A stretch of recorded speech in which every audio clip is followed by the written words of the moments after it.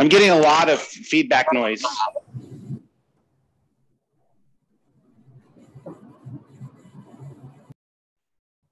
I hear it as well. Sounds better. Yes. Yeah, much better. Are we doing video?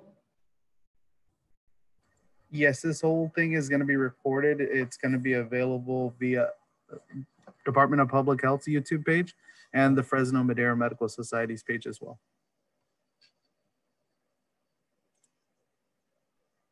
Are they seeing our cameras though?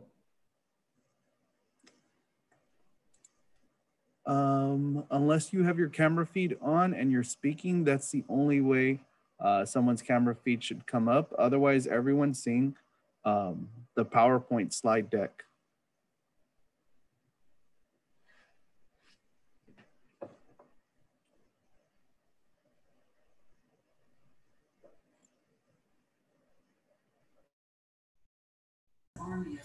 Hi, Harvey.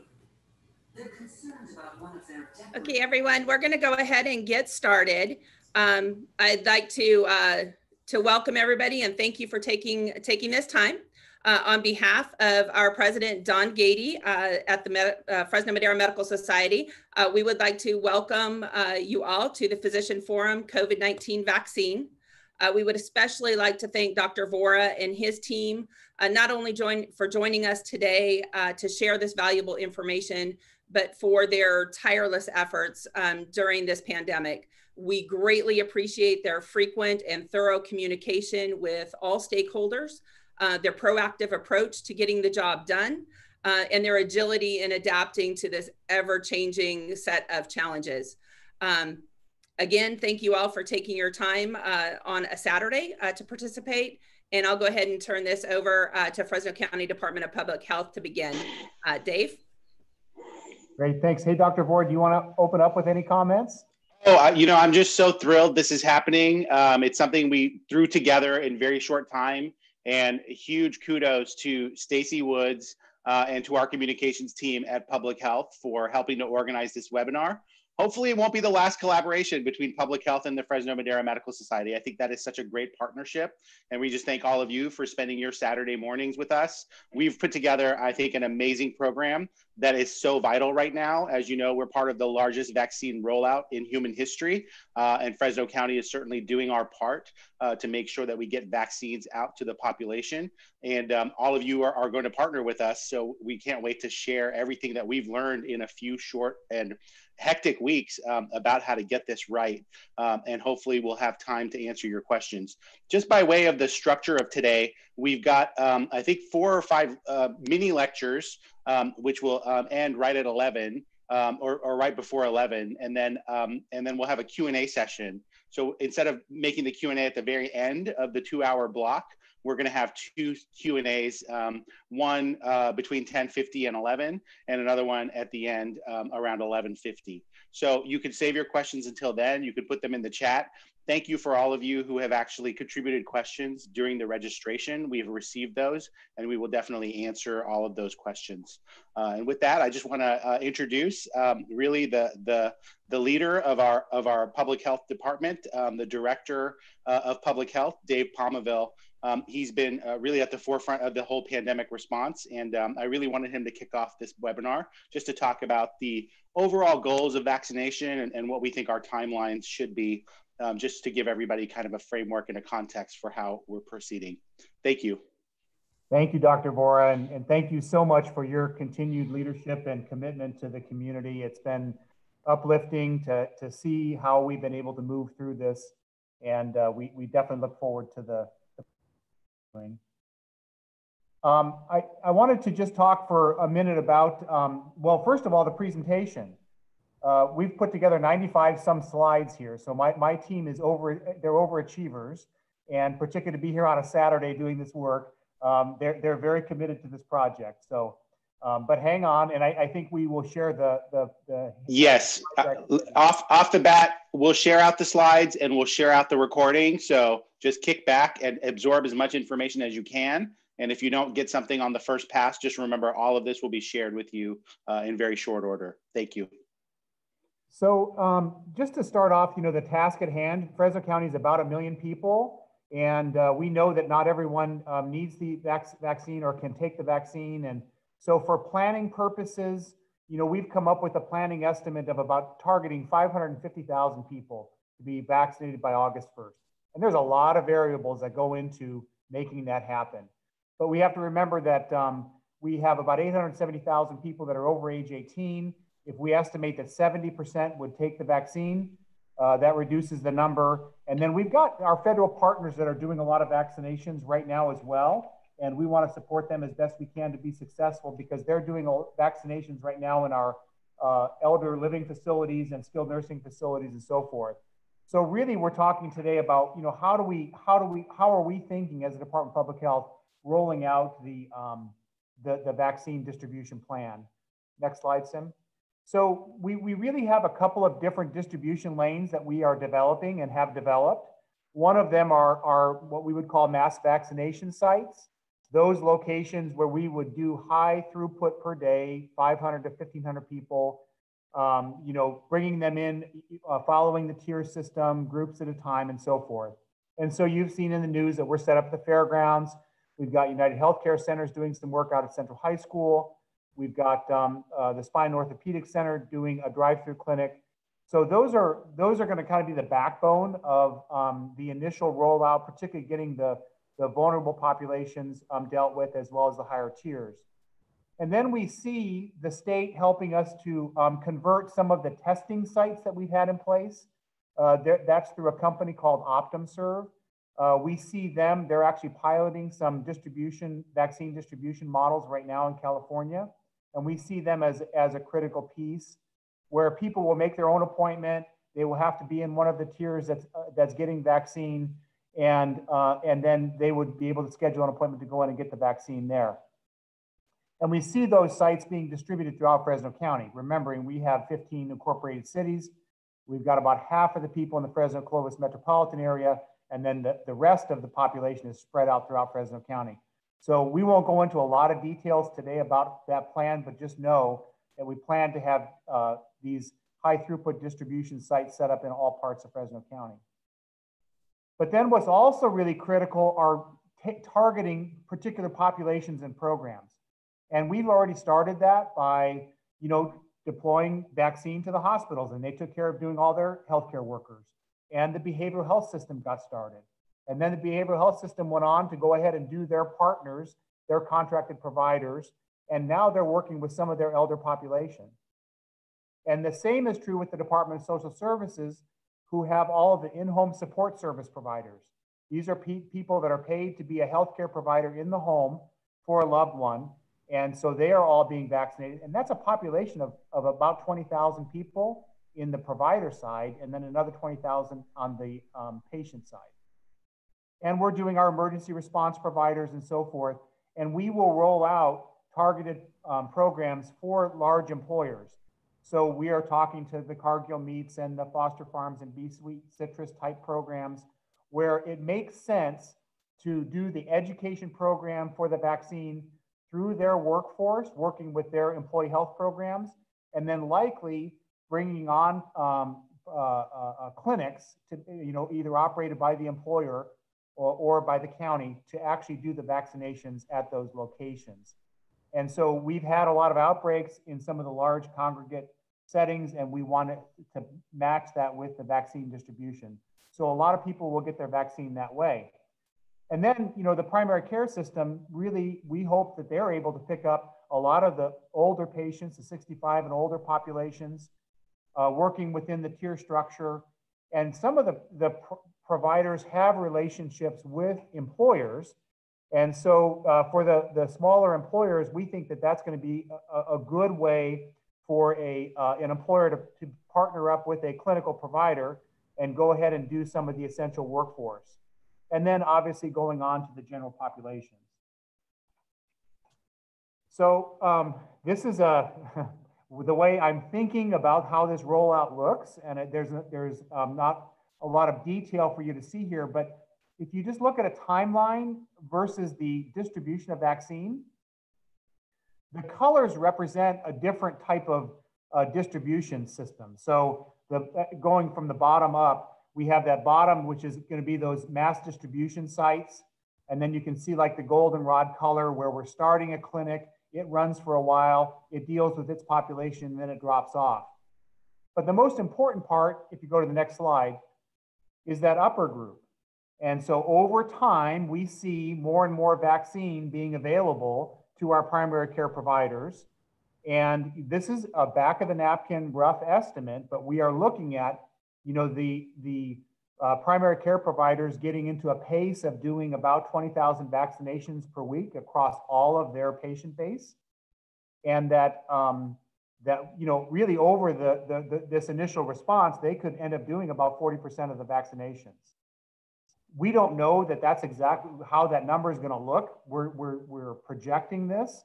We're certain that there's going to be adjustments and changes, but I think that we will have distributions through all of these lanes as we go through, really through the summer months. Next slide. We face some big challenges today in implementing that program we just showed you. First is the vaccine availability. We're already compressed. I know there's a lot of talk out there about who has a vaccine and who doesn't. The bottom line is we are getting it out as quickly as we're getting it. We are trying to balance the holding second doses to make sure that we've got particularly the vulnerable populations, we have second doses available for them. We know that there's a lot of patient education that needs to be done, and there's a lot of frustration right now. So we're trying to be as open with regard to our planning, and we're trying to communicate with our teams, our people about the vaccine programs that are to come. And that will hopefully, if people know, okay, I have an understanding of when I'm going to be up, that will help to deal with some of that frustration. And to be quite frank, we have some direction changes between the state and federal government. Dr. Vora and I are on a call on a regular basis, and it just feels like we're going left and then right, and we're zigging and zagging. We have to have a local plan to work against. So we hope that the federal government and state government are able to step in and provide resources to help us do this. But if not, we've got to have a plan in place that we can implement. So I expect there's going to be some changes with regard to the new administration at the federal level, and then really the desire for California to not be on the 50th rank of distribution of vaccine, but being the first. And we know there's a challenge with regard to the payment structure.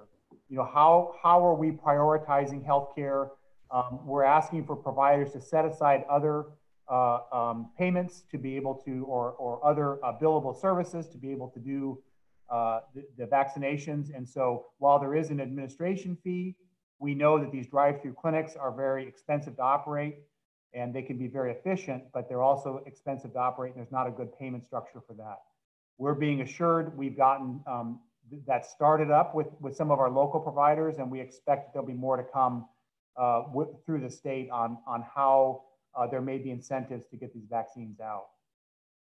And I think our call to action, really today is to do what we've been doing throughout the pandemic, which is to learn from each other, work together, and really to respond as best we can as a connected healthcare system.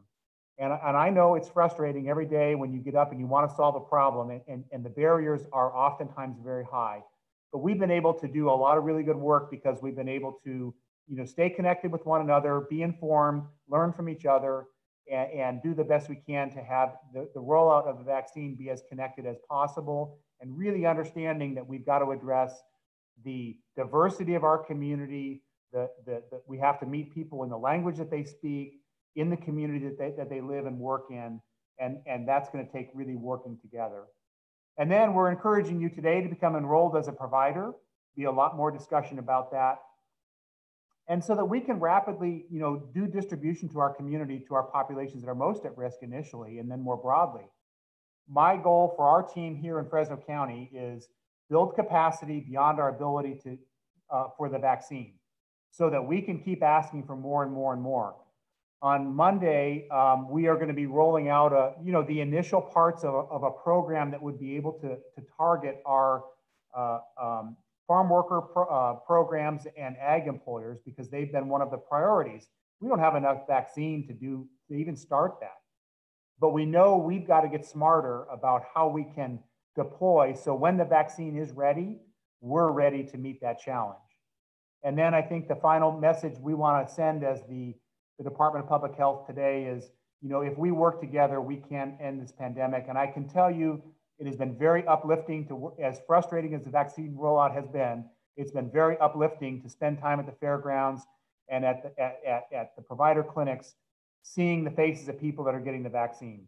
You know, initially it was the healthcare workers, and now it's our senior populations, and they are so extraordinarily grateful.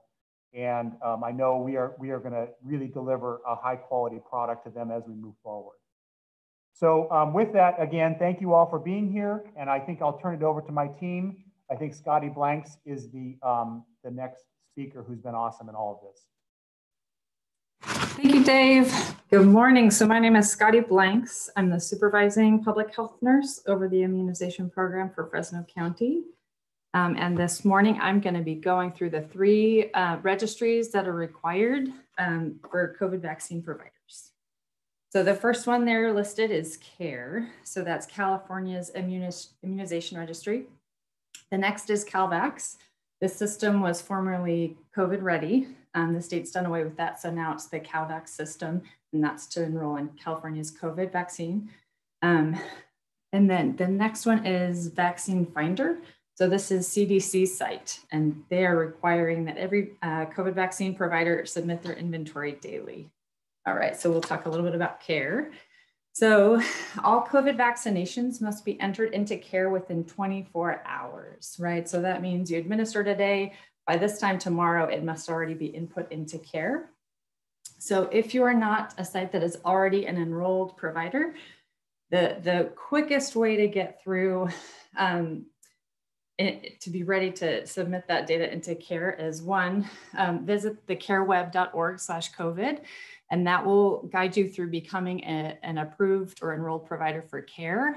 And then the next step, there are lots of options for how you enter into CARE, but the quickest way is using the MassFax module. So at the bottom of the slide, you can see in green, it says quickest, use the CARE2 MassFax online application. Thank you. So as soon as you have your organization code come back from CARE, so that's, at this point, they're asking for a 5 to 10 day turnaround time for those. So once you've submitted it, hopefully they'll get it back to you in 10 days. So once you have that, immediately send requests for access for your staff to this MassFax email address. So on there, you can see, well, you'll see bigger on the page, but massfax@cdph.ca.gov. And those, thank you. The turnaround time for those is about 24 to 48 hours. And there's no training required for that one. And it's just a really simple, straightforward Excel sheet. So that's the fastest way to be ready for CARE. All right, so once you have your CARE org code, then the next page, we can go to the next slide. So it's CalVax. So that's the new site. So it's calvax.cdph.ca.gov. And then, so this, again, this COVID ready is what you heard of before, but that's gone and done away with as of about a week or 2 ago. So the landing page for CalVax will walk you through the 6 steps of becoming a COVID vaccine provider. So step 1 noted there is enrolling in CARE. Step 2 is reviewing your storage and equipment and whether or not it meets CDC's requirements. So the link on this page takes you to CDC's storage and handling toolkit. So you'll find detailed information, requirements for your refrigerators, your freezers, your temperature monitoring devices. Step 3 is the enrollment worksheet. So this is a printable document where you pre-fill all of the information that's required in the actual, required for the actual application. So step 4, it says notify contacts, but that's really just submitting your documentation onto the website. And you're also with an e-signature from your CMO and CEO. And then step 5 is meeting the training requirements. And step 6 is staying up to date with California's latest guidance and resources for the COVID vaccine program. So the next slide, thanks. The enrollment worksheet is a printable document. So this tool will walk you through gathering information that will be needed to complete the online enrollment form later. Once you have that already, then you start creating an account on CalVax. Section A in CalVax reviews the CDC's provider agreement. And in this section, you'll submit key practice information, such as the address for your location and the primary contacts for your immunization coordinators. You'll also submit, this is where you have to submit the e-signatures for your CMO and CEO. You won't be able to move on past this section until you get those e-signatures submitted. So having your CMO and CEO ready to help you with that beforehand is a key piece in expediting this process. Section B is submitting information for your site. So this is where you submit your population that's being served, the storage equipment, such as your fridge, freezer, if you have an ultra low temp freezer, data logger equipment goes there, as well as the list of all of the names and licenses of the providers for your location.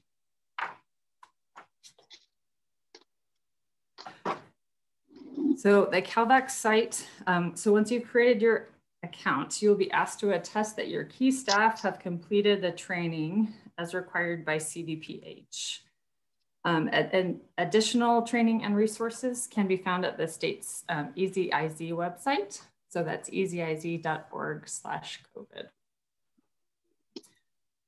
So once your location is approved by the state, both your practice and the health department will be notified, and then we will reach out to you to do a site visit. So Fresno County, so the next slide. Thanks. So Fresno County site visit team will contact your immunization coordinator to arrange both a virtual meeting and an on-site vaccine storage evaluation. After your site has been approved, the vaccine distribution team will be notified that you are eligible to receive vaccine. On the right side here, you see the following items are required prior to scheduling an on-site visit. So we need to know the model and serial number for the storage units you have. So that's your refrigerators and freezers, and then all of the information for your temperature monitoring equipment. So that's the brand, model, serial number for the data logger. And I would note that the CDC does require that each site has backup temperature monitoring devices.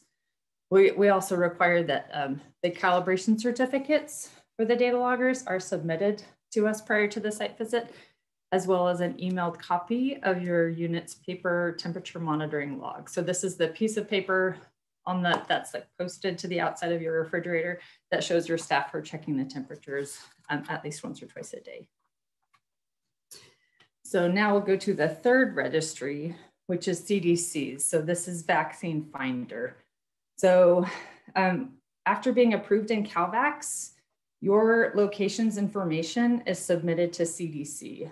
So once they receive that, either the state or CDC, they'll be submitting your authorization to become an enrolled Vaccine Finder site, and then they will be sending you the access email, and it will come from Vaccine Finder at auth.castinglightehealth.com.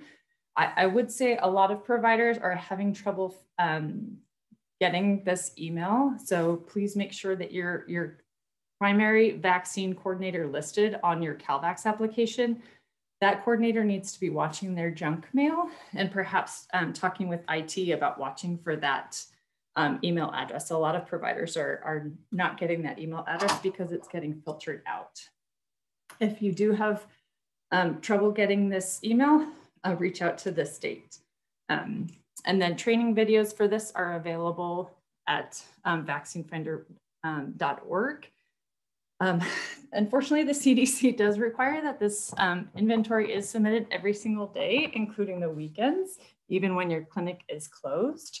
It doesn't seem like they're going to change this guidance. So it's important that you're prepared to meet those requirements as they're currently stated. And it is a very simple process. It takes about 5 minutes or less, as long as you have your inventory. Okay, just needs to stay outside. Oh, happened. And then we'll go on to the last one. So the next slide. So the COVID call center. So if you have questions about enrolling into the California COVID-19 vaccine program, you can reach out to your state. Reach out to the state at COVID call center at cdph.ca.gov. There's also a phone number there, and they're open Monday through Friday from 9 a.m. to 5 p.m. And that's it for me. Thank you so much. We look forward to having a site visit with you guys.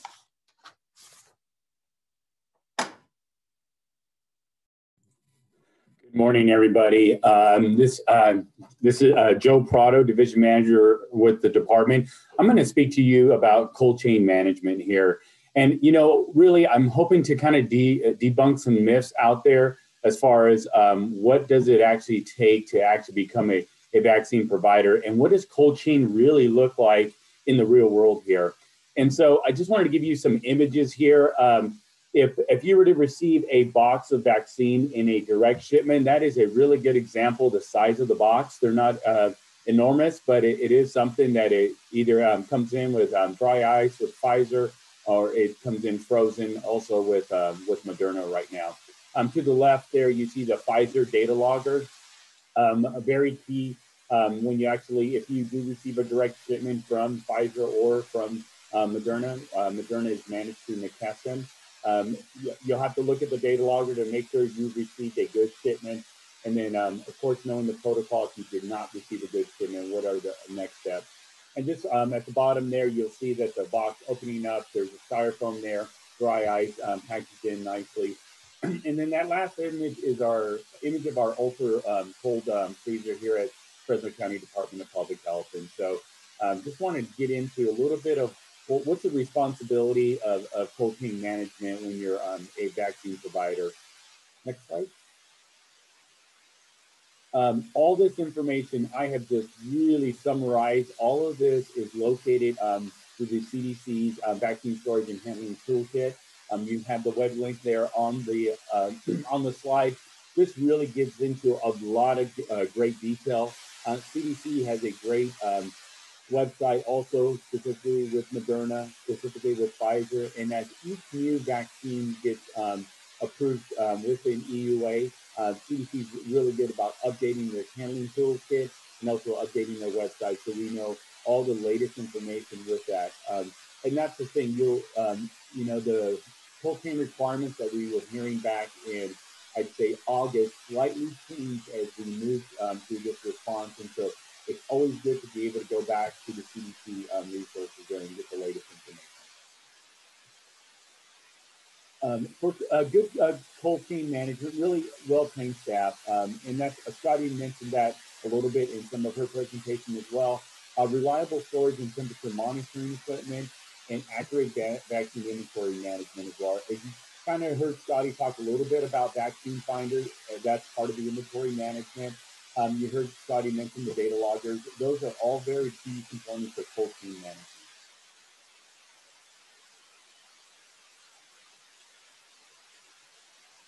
Next slide. And so the CDC recommends having storage and handling standard and operating procedures. Those are very simple standard operating procedures we have. We could always provide you a copy of ours as well. But just really understanding how will you take receipt of the vaccine? How will you store it? Just a basic operating procedure on that. And then just train your staff on those procedures. How will you handle it? And what is the plan if you have a failure in your cold chain? If your refrigerator or your freezer goes down, where do you plan on actually moving that vaccine to? And if your plan is, hey, I don't have a second refrigerator or freezer, then really coordinate with our team, and we'll evaluate that protocol and see whether or not that is something we could actually provide for you as a backup if you lose your refrigeration or your freezer, or we could find a partner that is in your area and see if they have that storage capacity. We have backup freezer and refrigerator at the health department. We also have contracts with other partners in the community. So don't let that be a factor of you not signing on. We can definitely help you get there. Reliable storage and temp monitoring equipment. So the digital data logger, very key asset that we need to acquire. And this is something that if you're thinking about coming on, this is something that you really need to order like now. Right now, we have a large order of digital data loggers on order. We want to have some extras available out there. I think we're out to, I want to say, late March or early April on these digital data loggers. And so we'll try to go out and purchase some additional digital data loggers if you're not able to get one. So, you know, when you actually have your refrigeration or your freezer unit, plug it into one electrical outlet. that is sounds simple, but it really is. You want to make sure you have that sole outlet dedicated to that storage unit. Store your vaccines in their original packaging with lids closed until ready for administration. That is something part of the CDC guidance. It protects the vaccine against the light and against any type of definitive changes in your temperature in your storage unit. And you check and record storage unit minimum and maximum temperatures at the start of each workday. And so that is that's part of the commitment of storing and vaccine in your freezer or your refrigerator. This is going to be just a normal part of your work process, and that's reflected in your standard operating procedures.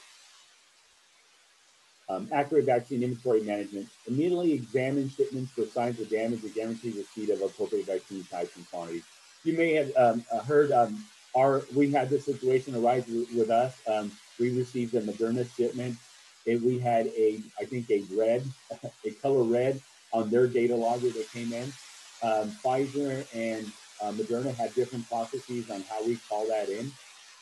So we pretty much took that vaccine, put it in the freezer, and we're communicating with the state on what we do with that particular vaccine. They're working with McKesson, and they're seeing where was the potential excursion, how long was it out of range, and you'll get direction on what to do with that. In our situation, what we had to do, we actually had to take those vaccines, put them in the freezer, and then actually ship them back to McKesson, and they replaced ours within a 48-hour period. So it was fairly quickly that we did receive that vaccine back, but that is just something you want to make sure to have in your procedures of checking that shipment if you receive a direct shipment. Order and stock only enough vaccine to meet patient needs. You know, right now, because of the real lack of vaccine coming into Fresno County, we've directed all of our providers in our hospitals, as of last week, when you order your vaccine, store it and manage it as a first and second dose. That's going to help us to really try to manage our inventory. And as we go through getting hopefully additional vaccines, we can actually relieve that requirement. But for now, that's our direction to our medical partners at this time. Stock rotation. So if you're getting your vaccine, making sure you have a really good stock rotation protocol in place. Hey, Joe, quick question. Can you move closer to the microphone or adjust your mic? We're picking up some background noise. Sorry to interrupt your... Yeah, no problem. Let me try something else here, Sam.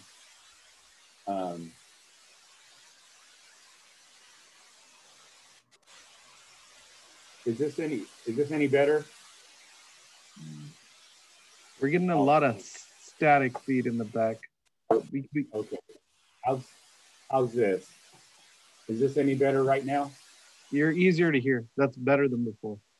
Okay. I'll get really close here. Sorry about that. Next slide. Pfizer and Madera are the two vaccines we have available at this time. So I just wanted to go over some general information here and how that kind of relates to cold chain management and how that could look like in your particular office here. So Pfizer Biotech does have the diluent, the sodium chloride. That does come in as part of your ancillary supplies. So that is something that is provided to you as you come on as a provider. And each of those vials are 6 doses per vial. Initially, you did see some 5 doses per vial initially, but what we have seen lately is that it's really 6 doses per vial. Age indications for Pfizer is 16 years of age and older. The schedule, it is a 2-dose series, 21 days, but does allow 17 or more days after the first dose. So it does give you that leeway to actually administer on the 17th, 18th, and 19th, 20th day as well. So as you think about your clinic practice and being able to store your first and second doses, you do have some flexibility on bringing in the patient in a little sooner or a little bit later. So that is something that's available there. And administer intramuscular there. On the Madera, it does not require diluent. So your package, if you receive a direct shipment, does not include any diluent.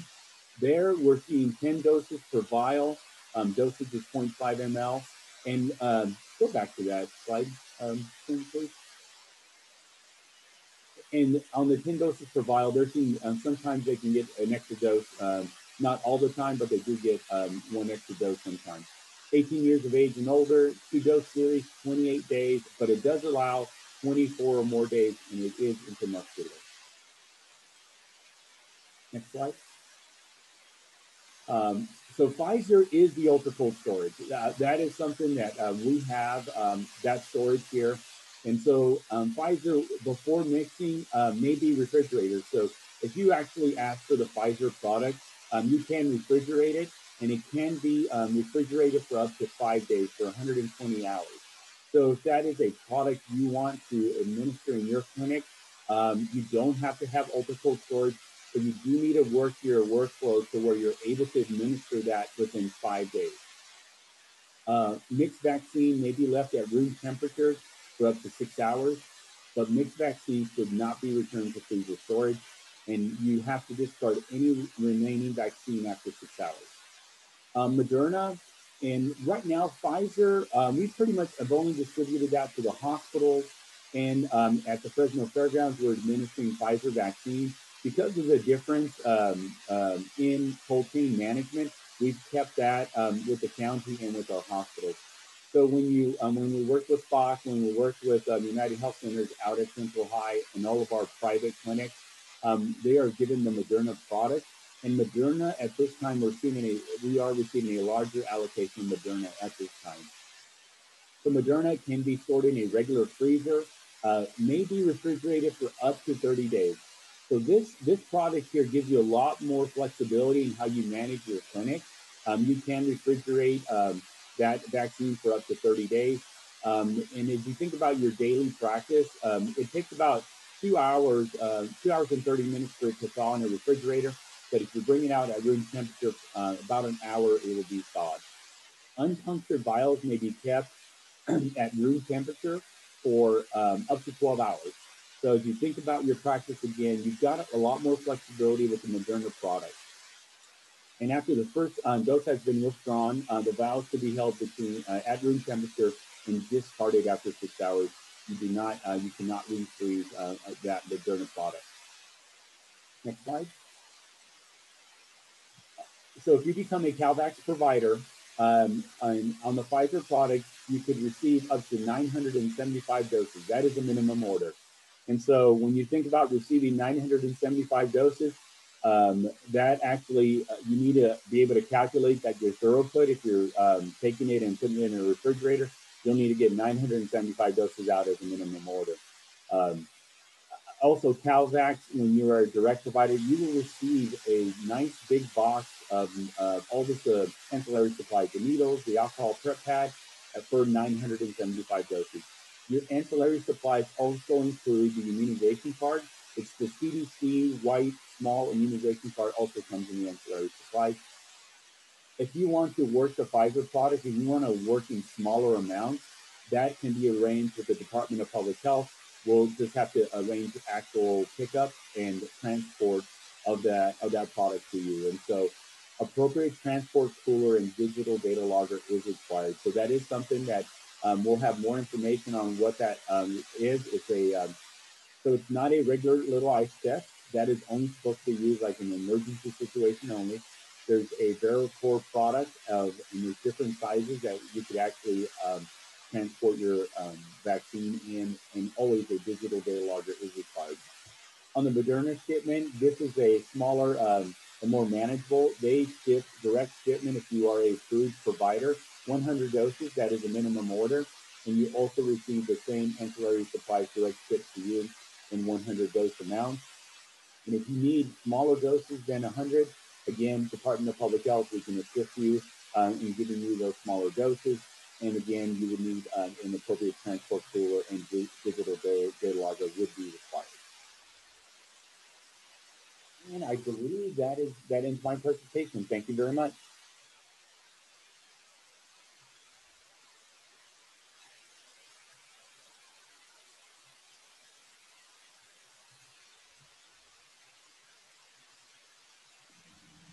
Thank you, Joe. Sorry about some of the noise issues. We'll share out these slides and hopefully a brief transcript of Joe's talk, and apologize about the background noise with that one. Next up, I think, do we have Curtis? Or I know Curtis is actually on double duty because he's actually managing the fairgrounds today as well. And so I think maybe Dr. Brox was going to make these remarks. Is that right? I'm available if Curtis isn't on the call. Oh, okay. Well, either way, I didn't know. So go ahead. Sure. Good morning. My name is Tim Brox. I'm working with Curtis, and basically I'm going to give some of the things that Curtis has taught me, and it's always best to have somebody that really knows what they're doing, and Curtis certainly falls into that category. When you're setting up a vaccination program, it's important that you consider the objective of your team, and the team is scalable. We've heard a lot of information this morning about the various steps. Dave has mentioned that there are several types of vaccination teams that are going to be used. We've got set up the mass vaccination site, and I'll tell you a little bit about how that's organized. There's also, we're working to have community mobile teams to go into long-term residences. We're also looking at the various types of on-site vaccinations and community outreach programs. And then lastly, we've got the offices and the clinics. Next slide. Functionally, it's important that you break down your team site. We've heard about the vaccination inventory and transport and the cold chain. It's important to have an on-site team leadership. The functions are broken down between basically about 4 steps. You've got registration, you've got the vaccination team per se, you've got the observation team. The observation program is important for this vaccination because of the potential for immediate allergic response. And then you've got your checkout. We would recommend that going forward, whenever possible, as part of the checkout process, that the appointment for the second injection be made.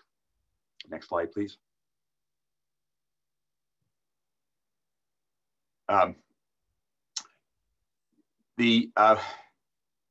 It's really best if all people involved in this have either advanced training or prior knowledge.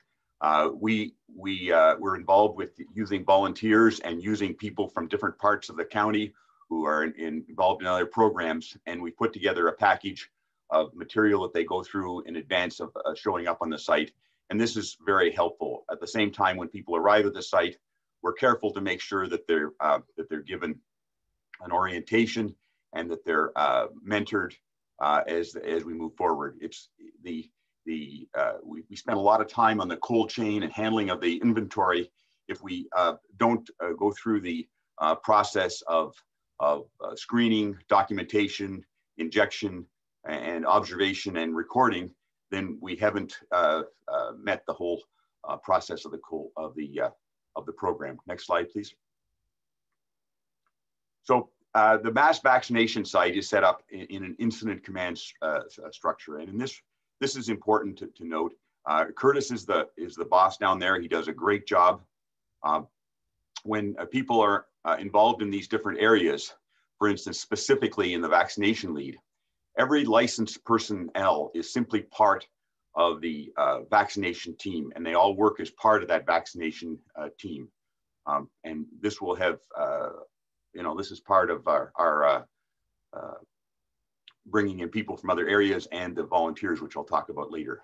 So the different areas include the site traffic, the registration person, the vaccination team, which involves also the draw up and the drawing up table. The vaccination, we recommend for the larger sites that the actual vaccination injection be separated from the drawing up of the vaccine, and then we use runners to get from the draw up table to the vaccination area. In the observation area, it's important that there actually be an observation, not just a holding area, and because there is the potential for people to collapse sort of unexpectedly. So far, things have gone very well at the fairgrounds, but we have had several vasovagal incidents. And then at checkout, we've already talked about that. Next slide, please.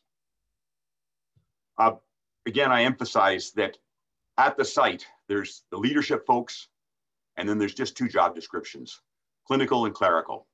And the clinical involves all of the authorized licensed vaccinators in the state, and that does include our dentists. Next slide. So this is what a mobile community vaccination team for about 300 would look like. It would really be a team of about 20 people, half of them being clinical and half of them being so-called clerical. And you've got the different areas that I've mentioned before, and we can provide these slides and information. Certainly, we're glad to work with any partners and provide information about exactly what's required on site. And this, of course, will vary depending on the exact circumstances, whether this is an occupational clinic, whether it's a community clinic where we're bringing the whole team, or all the different variations. Next slide, please. I think those are, and certainly in the question and answer, I'll try to do my best to stand in for Curtis. But certainly, he's been an excellent mentor and he's a very experienced person in regarding to running an incident site. Thank you, Dr. Brox. I agree. Curtis is a local treasure, and we definitely value all of his contributions. And he's on duty today, which is why he wasn't able to present this. Dr. Brox, we've brought him on recently, but he has also just really bloomed like a flower, and he's overseeing our volunteers, clinical volunteers mainly. So for those of you who are asking, office-based vaccination seems a little complicated. I just want to help do this. If I can just show up somewhere, we have a mechanism for that. And, Sim can actually drop the link in the chat so that you can see where it is. And although that's not the focus of this webinar, please remember that is available for clinicians, whatever your time commitment is. And Dr. Brox will be working with you closely to get you oriented about where we need folks and how you can get started as soon as you're ready. I think with that, we will put a pause on the presentations because it is 10:50, and then just do a Q&A session just to help you digest all of the information that you've been given, give you a chance to answer questions, and ask our panelists really about anything that they've just discussed. So if you could, I'm not sure how best to do this. I've been looking at the chat, and there's been some good questions asked about in the chat. So just in the interest of time, I don't think that we'll go through those, but we will summarize those and share those out whenever we send out the rest of the materials. Otherwise, if there's anyone who has any questions, please unmute yourself and go ahead. Thank you. And we'll keep this going for about 10 minutes.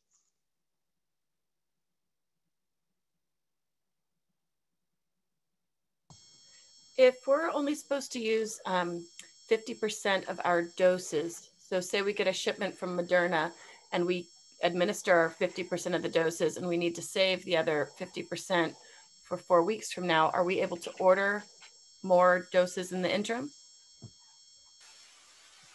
Yeah, this is Joe Prado. Is my sound coming through better now? No, not really, Joe. Okay. You may have to yell into your mic. Sorry. Okay. So, yeah, you can every week you can place an order through CalVax, and our team's going to be evaluating who we've sent vaccine to, how much of the allocation do we have coming through, and really looking at it through the equity lens, as well as, for instance, this past week we allocated to the federally qualified health centers, so some of the vaccines that we have. But if you're a new provider coming on, we'll definitely want to get you vaccine just so you can start priming your system and be ready for the larger allotments as we move forward.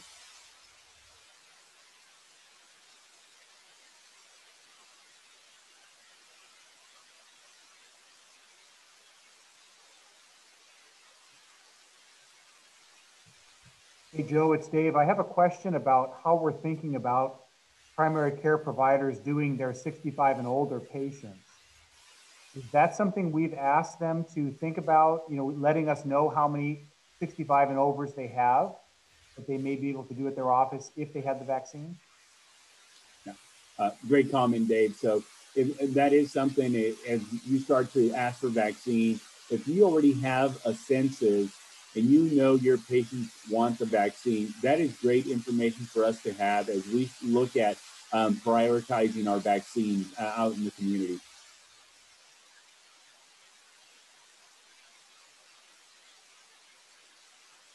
Sorry, I would add that the CalVax ordering process, I'm not quite sure that that's entirely set up yet by the state system. So orders should still be coming to the COVID vaccine email box. So that's COVID vaccine at FresnoCountyCA.gov.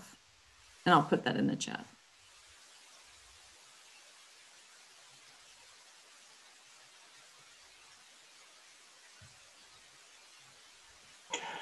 Someone's asking, maybe Dave could answer about compensation to provide vaccinations and how that would work. I'm assuming from like a primary care provider or an ambulatory care provider perspective.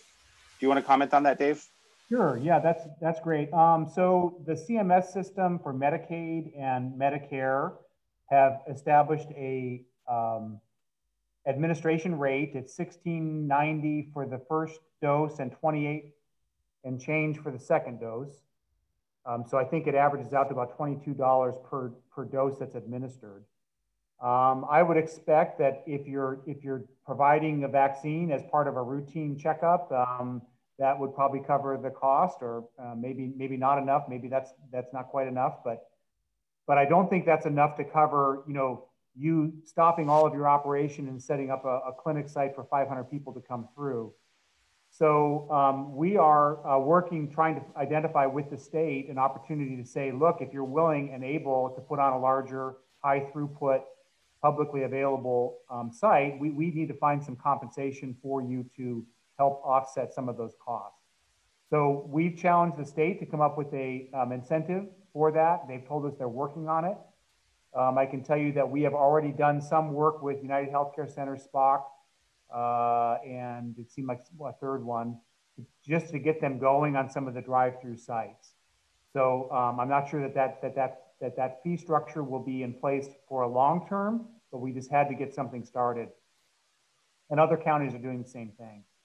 So we're not sure that the published rate of $16 for the first dose and $28 for the second is adequate to really do a pandemic level of vaccinations.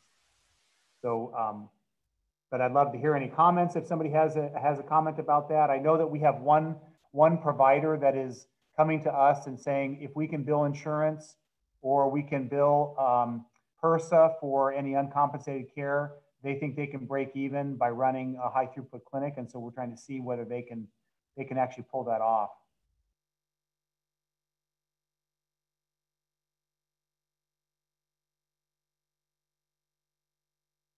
But I'd love to hear feedback on if there's anything with regard to the rate structure.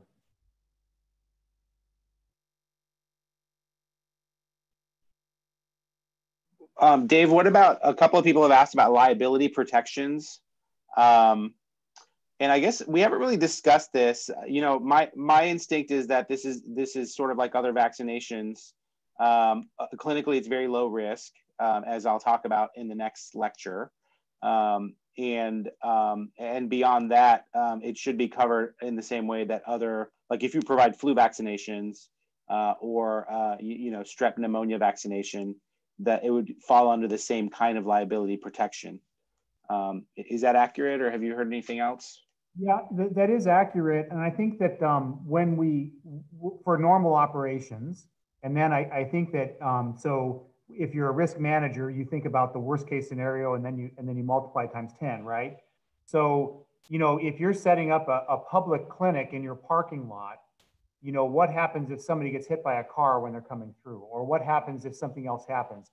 So we have put together agreements with providers that has some risk transfer language, but it also, you know, because we are in a local and state declared emergency, there are additional protections that are provided for entities like the Department of Public Health and providers that are working at their direction to address, you know, situations that may come up. So there's a lot of protections in that regard. It's the same thing with the people who are volunteering. They would sign up as a disaster service worker, and there are again, because we are in a declared public health emergency, there are liability protections that are provided for those individuals that are working.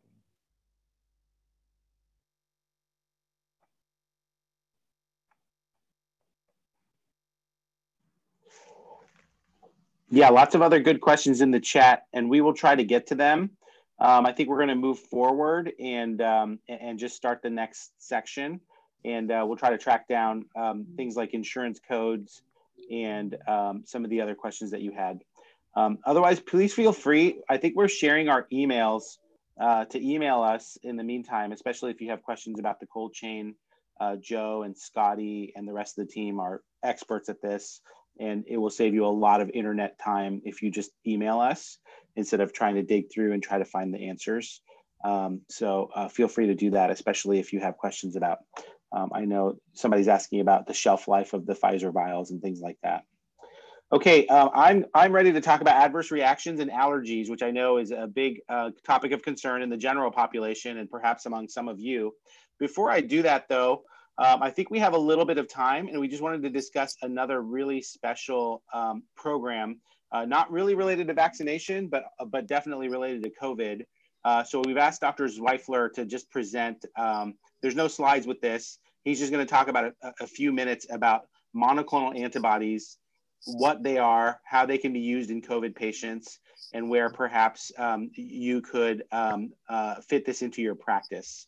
Dr. Zweifler is he's really a jack of all trades. He's been there, done that for just about anything you can name, and now he's helping us at Public Health, and we are so blessed and honored to have him. So if you're ready, Dr. Zweifler, please take it away and share just a few minutes about monoclonal antibodies and why this is such a great program for people to know about.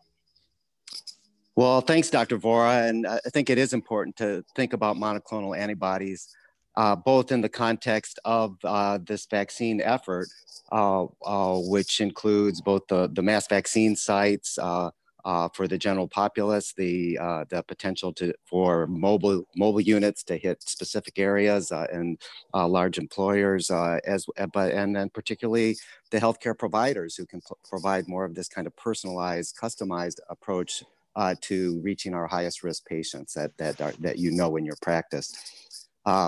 But this is also occurring with the backdrop of the biggest surge that we have seen with COVID. And it's so tough because we can see just around the corner is the hope and the potential that is associated with the vaccines to really get us through this pandemic. But in the meantime, we're dealing with this surge and with very limited treatment options. You know, our hospitals are providing great supportive care for folks who are in the hospital, but they're not great. They're really not great treatments. But there is one intervention that is out there that can really make an impact on reducing the number of people who end up in the emergency rooms in our hospitals, and that is the monoclonal antibodies. So the monoclonal antibodies basically give you a shot of immune system to fight that are targeted specifically to fight off this virus. This is a new treatment, a new treatment in our clinical armamentarium, and so there haven't been a lot of studies that have been done on it. But the studies that have been done are extremely promising. Showing rates of reduction in emergency room and hospitalization visits or hospitalizations for those with mild to moderate symptoms of COVID of up to 65 to 75%, even 80% reductions if you receive the monoclonal antibody. It's in terms of What is it and how is it administered? It's a one-time infusion. It's given IV over a course of an hour. It can be done in your office. It can be done other settings as well, but it can be done by primary care providers in their offices. And we have some clinicians in the community who are doing that. There is a reimbursement that's available. It's approved for use in high-risk patients. So if you're over 65, or if you have a medical comorbid condition, or if you're obese with a BMI over 35, it's indicated for each of those groups. The reports that we've gotten from providers who are using it are, nothing short of miraculous. They have patients who tell them, geez, doc, within a couple hours, I was feeling better. And if you think about the rates of hospitalizations and deaths in our highest risk group, we can see a really meaningful, you can see a really meaningful difference. You're going to prevent deaths by providing the monoclonal antibodies. There's also plenty of monoclonal antibody out there. So unlike the vaccine, where we see a lot of bottlenecks, there is a lot of monoclonal antibodies. And the issue more is we just need more providers who are able to provide it. One other point related to that, it's recommended that it be given as soon as possible. And so within the first 10 days of diagnosis, you can really facilitate diagnosing your patients if you are using our rapid antigen cards, which you also can get from the health department. So if you have a symptomatic patient, test them with the rapid antigen card right then and there in your office. And then that patient would be eligible then for, if they're high risk, for the monoclonal antibodies. So we have more information about the monoclonal antibodies on the Fresno County Department of Public Health website. If you go to the Healthcare for Providers message section, you'll see more information about the monoclonal antibodies, both providing it yourself, as well as some other sites in the community where you can refer your patients. You also will find information about the vaccine and about the rapid antigen cards, what are known as the Binax cards, and how you can get those for your offices. So I'll stop there, and thank you, Dr. Bora. Sure, and we've got in the chat box a link to the monoclonal antibodies that how to acquire them, the science behind them, the evidence base that Dr. Zweifler just very quickly summarized.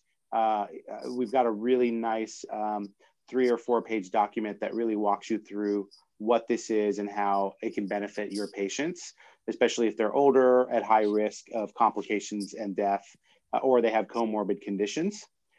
So please refer to that. We've put the link in the chat box. And we also have links to some of the sites around town that are offering them in case you want to refer your patients.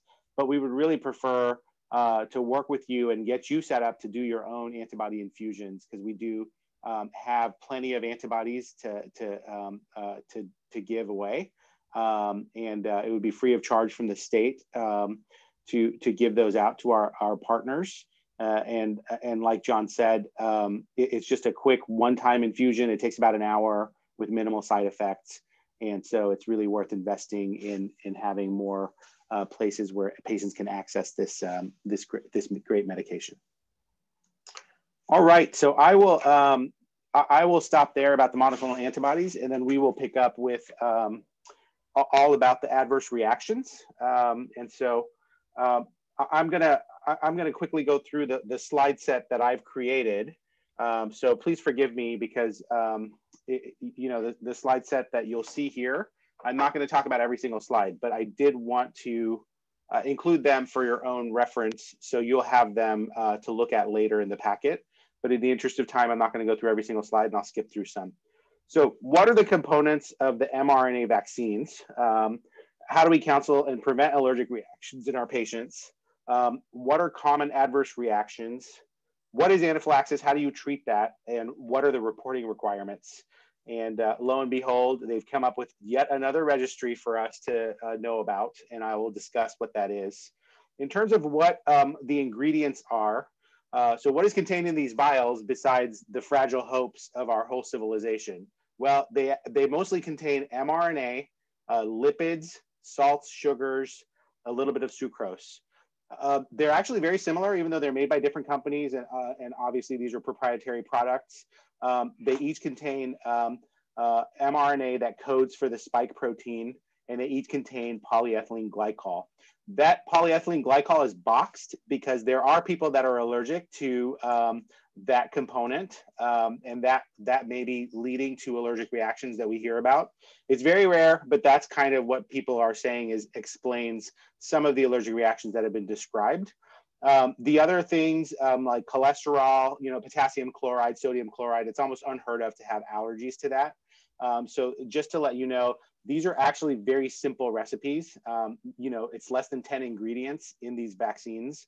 It just speaks to kind of what the medical miracle is, because they have very few ingredients and they're able to still have greater than 90% efficacy in the trials. Next slide.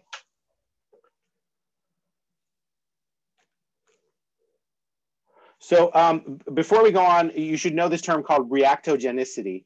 Reactogenicity is just a really fancy term that means that your immune system is working against this vaccine. And so it encapsulates just a whole series of different constellations of signs and symptoms. If people show reactogenicity, then you can use antipyretics such as acetaminophen and analgesics such as ibuprofen to help with the reactogenic compounds. Next slide.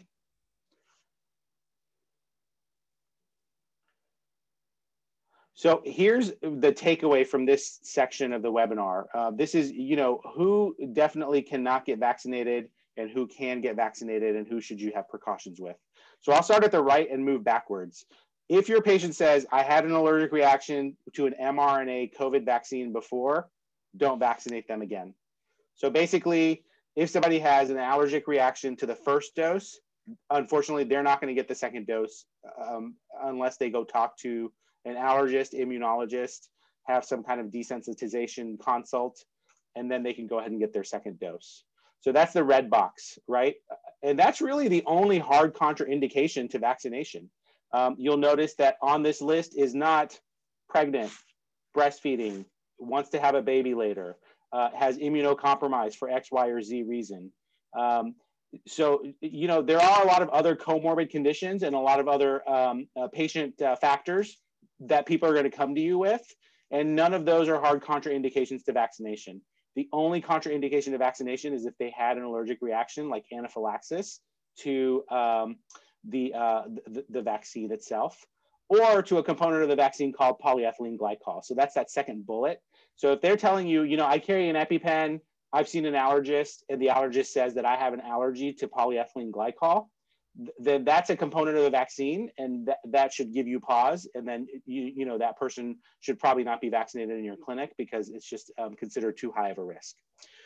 In terms of precautions, if they carry an EpiPen for other reasons, because they're allergic to peaches or strawberries or peanuts, or they've been told that they have an allergic reaction to the influenza vaccine, you can still go ahead and give them this vaccine. You should be a little bit more cautious, in which case we're going to recommend that you observe them for 30 minutes instead of 15 minutes after their shot. But it doesn't mean you shouldn't give them the vaccine. So even people with a history of food or medication or vaccine allergy, they can still get the vaccine. They're not necessarily excluded from getting it. Everyone else, I'm allergic to penicillin, I'm allergic to the dog, I'm allergic to the cat, I'm allergic to latex. That doesn't really matter in the context of this vaccination. They can actually get this vaccine, and then you'll just have to decide whether you want to observe them for 15 minutes or 30 minutes. If they've had a history of anaphylaxis to anything, probably a good idea to observe them for 30 minutes. Otherwise, everybody else just observe them for 15 minutes, which is the standard default observation period for everyone. Next slide. So there's some language at the CDC that you can actually hand out to patients. And this has a link just where it says accessible version. Next slide. And this is the bottom of this page. This is a one-page handout. You can print this out, have it in your office. I really suggest you start carrying this right now so people can start reading about it and people can kind of get their questions answered even before they come to you on shot day. You really want to make shot day as efficient as possible, and you want people to have all of their questions answered and be really interested in getting the vaccine the day that they get their shot. So please, inoculate them with information before you inoculate them with the vaccine. And you can have this kind of information just sitting out in your office and in your lobby, or send it electronically to your patients so that they have a chance to take a look at it. The CDC has a lot of language and a lot of handouts like this that are for patients. The other big question that we get is, what if they get another vaccine very close to the mRNA vaccine? So technically, they're not supposed to get any other vaccines within 14 days before the administration of other vaccines. So, if they had a flu shot, you want to definitely have them wait 14 days before they get this shot, and vice versa. Does it happen? I think it probably does. If somebody forgets to tell you that they had a flu shot just very recently, or some other vaccination that you might be giving them for shingles or whatnot. But, technically, you're not really supposed to mix this vaccine with other vaccines, and you're supposed to space them out by at least 14 days. Next.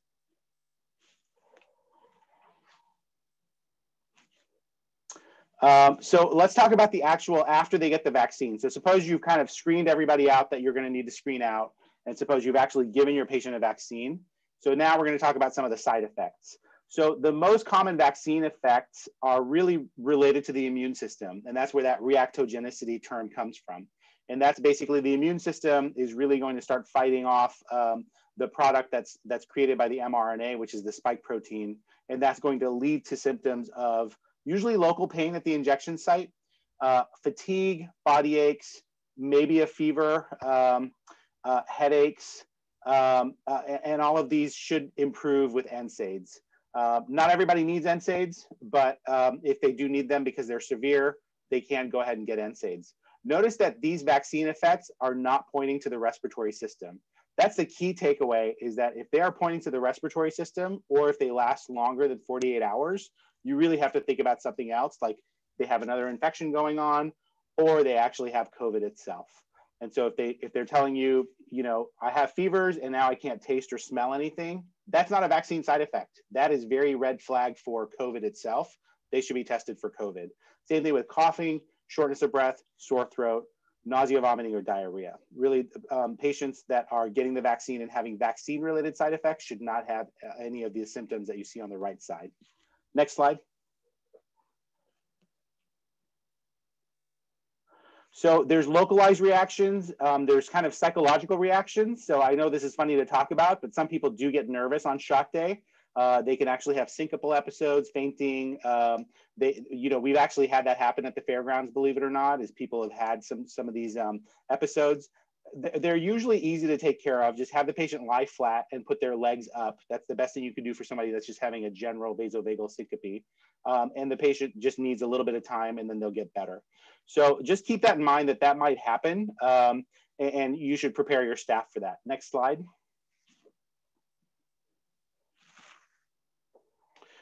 With serious allergic reactions, the CDC has just described the experience with both the Pfizer and Moderna products. With the Pfizer product, they noticed that there were 11 cases per million doses based on the first 1.8 million doses that were given out. And with the Moderna product, it's actually 2.5 cases per million doses. So it's even less. And most of these happen within the first 30 minutes, as you can see, definitely within the first 60 minutes for non-anaphylaxis type of reactions. So that's where that 30-minute time frame comes from. I mean, the 30-minute time frame was set up even before this paper came out, but this sort of confirms that that's actually the interval at which we should watch people for allergic reactions or anaphylaxis if they're higher risk. Next slide. So I'm not going to go through this JAMA paper, which describes what anaphylaxis is. But you should know that anaphylaxis is can have a range of different symptoms, including muscle aches, hives. What we really worry about is shortness of breath and a feeling that the throat is going to start closing. Some people start to have GI symptoms that are very severe, like vomiting. That's very unusual after a shot. So if they start having vomiting and they're telling you that their throat is closing, or they start to have itching and hives, those are all very high risk, and those are the kinds of things that you should be watching for. Next slide. So the JAMA paper does describe, the series of patients that and exactly what they had, and you can read that on your own time. I'm not going to belabor that. I thought that this was a nice slide that just shows you all the things that you need to have in place, which are the necessary supplies to manage anaphylaxis, a way to screen potential recipients, and observation periods, and the recognition of signs and symptoms, which you and your staff should be trained to do. And then immediately suspect any treated anaphylaxis. So people that die from anaphylaxis usually have one thing in common: they didn't get the epinephrine fast enough. That's it. So don't hesitate, just give the epinephrine. You're generally not going to hurt them, even if you're over-diagnosing, but you are going to hurt them if you don't give the epinephrine to them fast enough. And really, at your vaccination site or in your clinic, you should have all of these items available. Epinephrine pre-filled syringe or an EpiPen, which we have a picture of. Hopefully you know what those are. Our allergic patients are carrying them in their glove compartments and in their purses. EpiPens are great for a situation like this, where you can just immediately do an auto-injector into their thigh. Antihistamines like diphenhydramine are also recommended. Keep in mind that diphenhydramine is not a substitute for epinephrine. So that's the other big pitfall: is you've made the diagnosis of severe allergic reaction, but you haven't treated aggressively enough because you've only given Benadryl orally, and that's not good enough. You really have to go for the epinephrine. But Benadryl does help. Diphenhydramine does help for hives, for itching, just in terms of making people feel a little bit less nervous. But it's not really going to help open up their airways if that's what the problem is. Blood pressure cuff, stethoscope, a timing device to assess pulse, and a pulse oximeter. These are all things that are obviously would be beneficial to have. I don't want to distract everyone to say you need to have all of these items at your clinic. That's not the point of this. At your clinic, you really just need to have one thing, which is an EpiPen. Everything else is kind of icing on the cake. You can have albuterol on site. You can have antihistamines on site. What you really need is an EpiPen and a phone, because what you're going to do is give them epinephrine and then call 911. And that's really what you need to know about treating anaphylaxis in the context of vaccination. Obviously, anaphylaxis treatment and allergy treatment is very nuanced, and I certainly don't want to insult any allergists or immunologists that are listening in today. But for the purposes of what we're trying to do, which is mass vaccination or very efficient vaccination of a large population, that's really the best case scenario. Is you just make the diagnosis, give them epinephrine, call 911, where they can get more intensive medical treatment from our EMS and paramedic colleagues, and transported to an emergency department where they can get the full treatment, which might include things like steroids, IV fluids, etc. Next slide.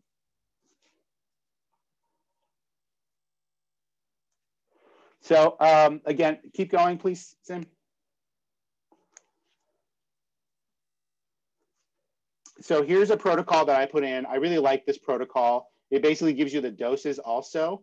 Just remember 0.3 milligrams of epinephrine IM is what's recommended, and that's what's prepackaged in the EpiPens. There's also something called EpiPen Junior for pediatric patients or small patients, which has half of that dose. But really, even a full 0.3 milligrams IM, which is in the thigh, is not going to, like I said, overshoot, and it's only going to help the patient who has a bona fide anaphylactic reaction. Next slide.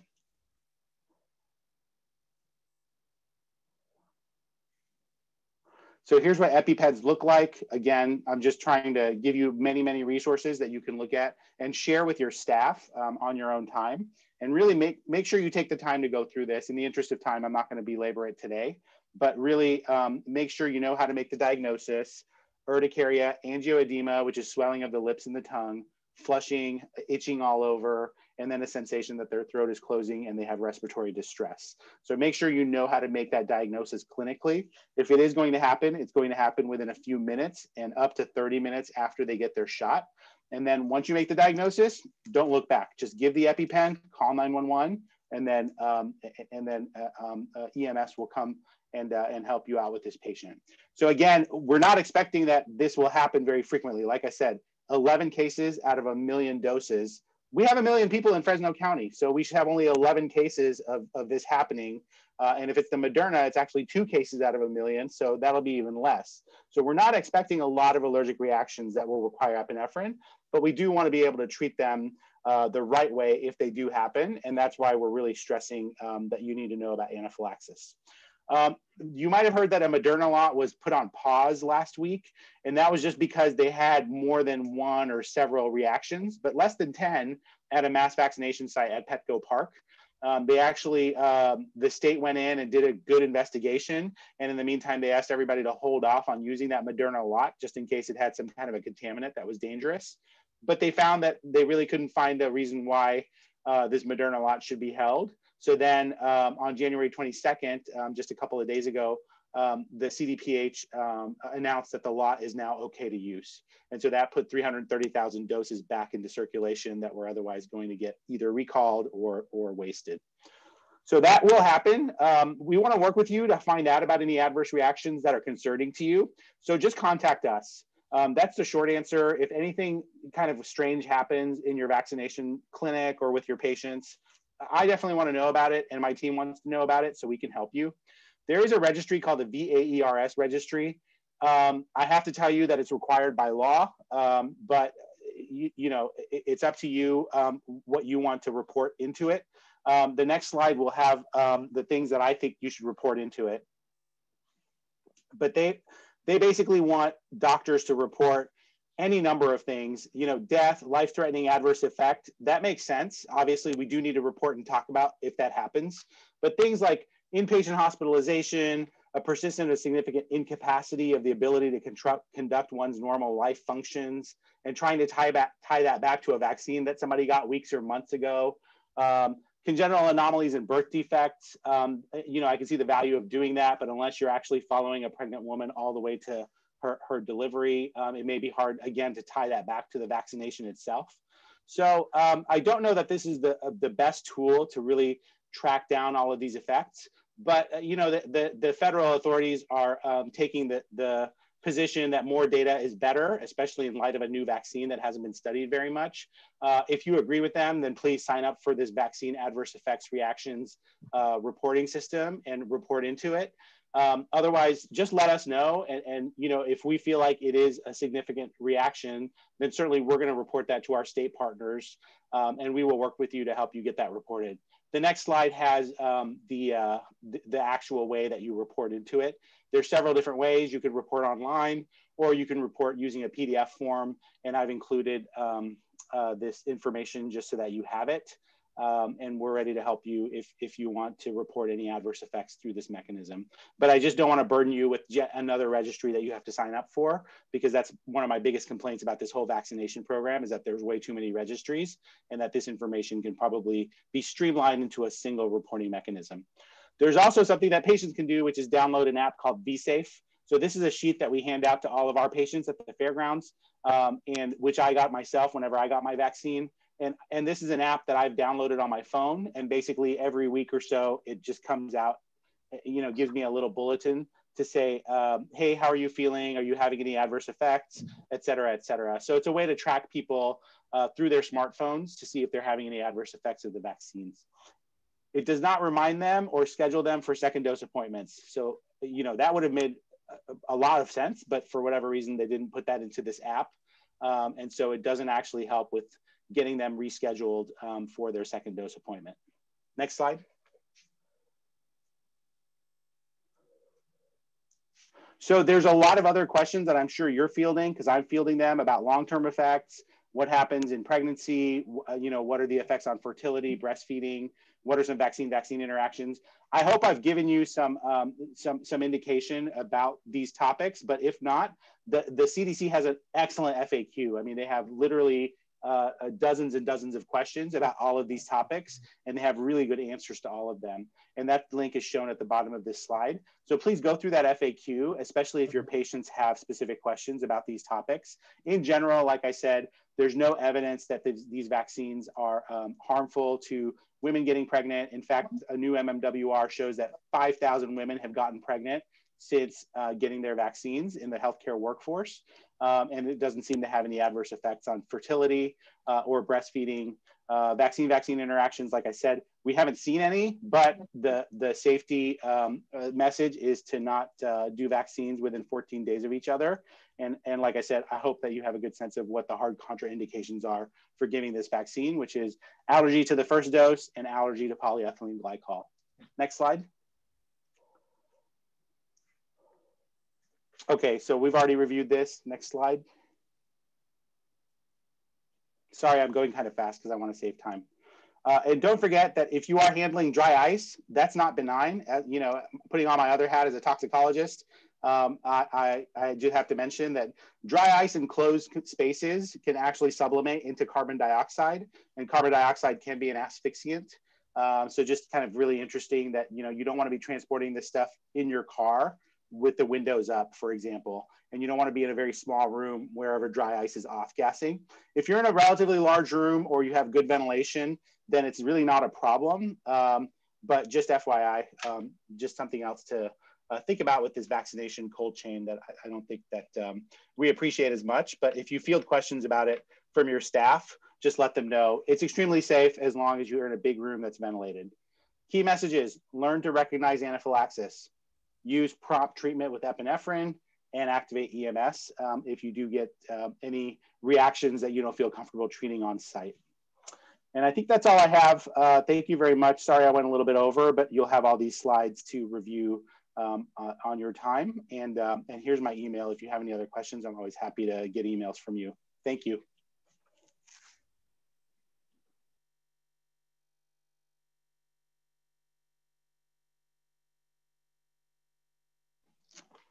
All right, I don't know if Rick has joined.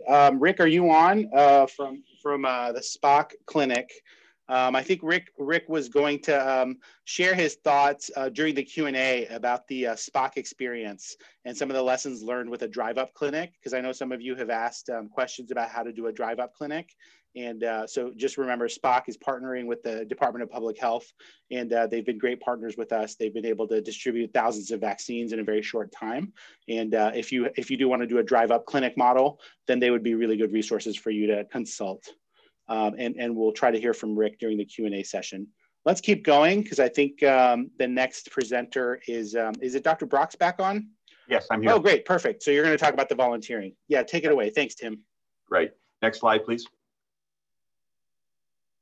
So before we get into actually volunteering to be part of our Fresno County team, I just wanted to emphasize what other speakers have pointed out, and that is the important ways in which you can contribute within your own practices. And it's not necessarily that you do vaccinations in your practice, but certainly we're going to talk about volunteering with the Fresno County. You can volunteer with other agencies. You can be a thought leader within your circles of influence. You know, as physicians and medical professionals, I believe that we're a well thought of group in society, and we have influence in many different ways. We can encourage our own practices to support a vaccination project. We can talk to our patients when they're there. We can have materials available at our offices. We can encourage our staff to ask people when they're coming through if they've had their vaccination, if they're having any trouble getting an appointment, and we can work together. We can write, blog, and post on social media. These are all ways in which we can simply be part of a unified message for our community that this is a safe and important a project. And so that's the first part. Who do we need to help the county program? Well, we're forming different teams. We have the vaccination sites. We're going to be forming some teams going out into communities to do specific events. And we're also forming some visiting vaccination teams that visit particular institutions. To be aware, as you volunteer, there are two job descriptions. There's clinical and there's clerical. The clinical are all of the licensed healthcare providers authorized to give vaccinations in the state of California, and that includes our dental colleagues. And when we work together, just go back to the slide again, please. It's really important to recognize that we're going to be part of a multidisciplinary team, and our team lead may be a different discipline than we're used to, but this is really a great opportunity for us to work in our community in these teams. Next slide, please. So when you arrive at our site, we've gone through this a little bit in the previous presentation, but the site will be organized. Each area will have a lead, and these are functional areas we've discussed previously and mentioned, and we're glad to discuss this further. Next. So I've been asked, what about the sort of liability? And this has also been dealt with previously, specifically as volunteers to the Fresno County Department of Public Health. You will be enrolled under a program, each individually enrolled under a program called the Disaster Service Worker Code, and you'll be registered. And it's important that to have the protection of the disaster service worker, that you also have this oath or affirmation, and the county employees will help. We can administer this in a self-administered sort of way with the online PDF, but that's part of the process that's important. Next slide, please. I've also been asked about what happens if a disaster service worker volunteer gets injured. What I've been told by the people that helped me with the disaster service worker sign up is that a volunteer disaster service worker who has an injury would be treated as a California workers' compensation claim. And so there is protection for injuries that occur to the worker. Next slide, please. We've also been asked about students and learners. So with regard to the residents who have either a full license, they're no problem, we'll take them. Those with postgraduate training permits, we're waiting final confirmation, but right now it seems that they will probably be able to be enrolled as clinical disaster service worker volunteers, and we're expecting that to be confirmed. What about students who are not yet graduated? And for disciplines that would be eligible as vaccinators, this includes our nurses, our student pharmacists, our medical students.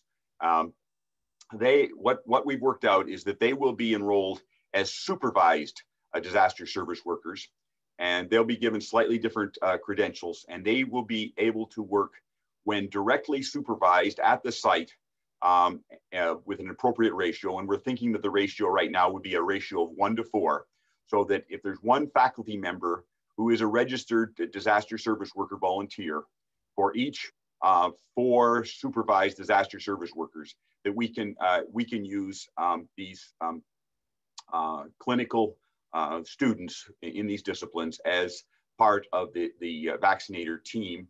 We can also use them unrestricted as part of the as part of the clerical team.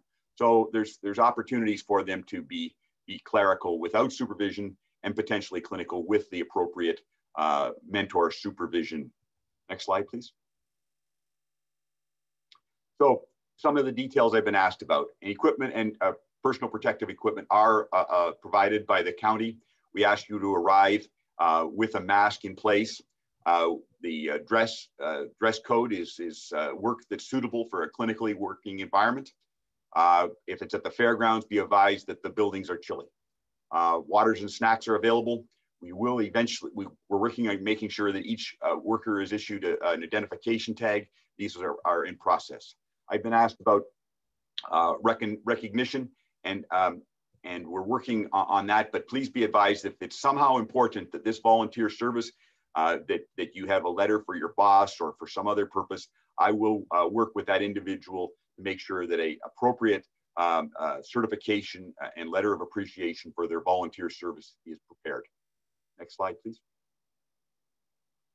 Currently, the clinic is working 6 days per week from 8 to 5. We're looking to extend these in all directions, and this will change and vary. And so for volunteer workers, we can basically accommodate 4-hour shifts. And we would expect also some deployment with mobile units, and these are a work in progress, as been described in earlier parts of this webinar. Next slide, please. For those that want to sign up, this is what the Fresno County COVID-19 page looks like as of yesterday. And on there, you'll see a disaster service worker volunteer registration form. And I've marked that out, and that's the link you use to get to starting the process off. Next slide. There's my contact information, including my cell and my email. And again, I'm working hard to try to stay in contact with everybody. Please, I am working down at the fairground site, which at times can be a fairly intense environment. And if I've been slow responding to you, it's not because I'm not interested in making a connection with you. And I'll try to be diligent in getting back to everyone. And if somehow a message fails to get through, just send it a second time, and I'll certainly try to respond promptly. Any questions? I'll take them during either now or however however we've got this webinar organized. Thank you.